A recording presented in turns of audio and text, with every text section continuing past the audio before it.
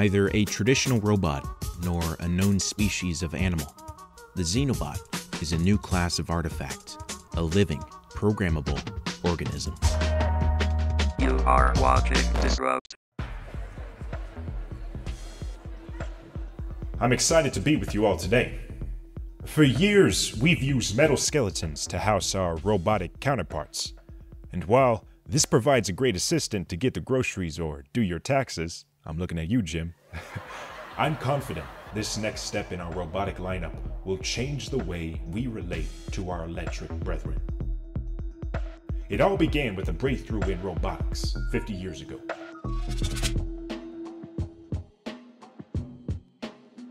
A team at the University of Vermont have created the world's first living organic robot that can carry out a specific mission that we program it to accomplish.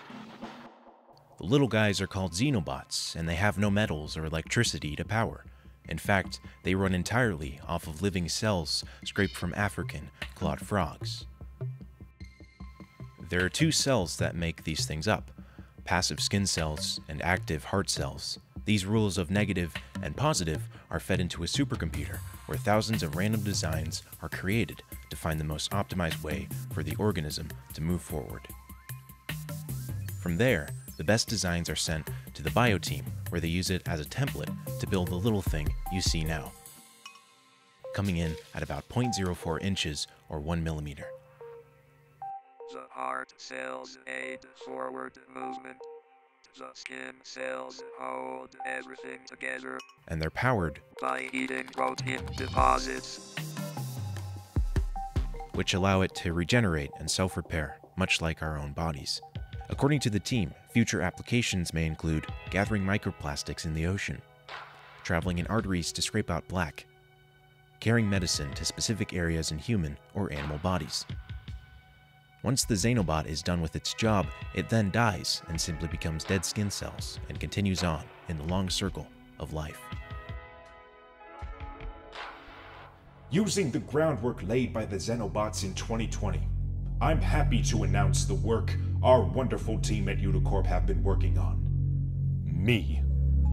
Everything, from my neck downwards, from bone marrow to skin cells, is entirely created by Unicorp. A breakthrough in human longevity, a triumph over the limits of existence. We call it New You.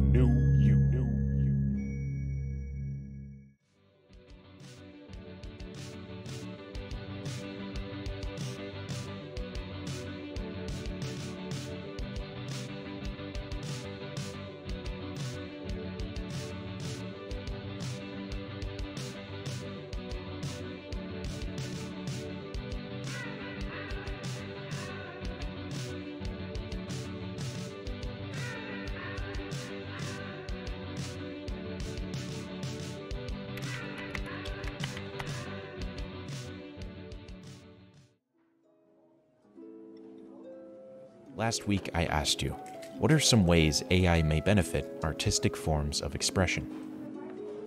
Matt Johnston said, AI can be used to give artists a template to work from. We'd give it a description of a specific visual and/or audible environment, and we'd either add to it or use a new idea learned from it.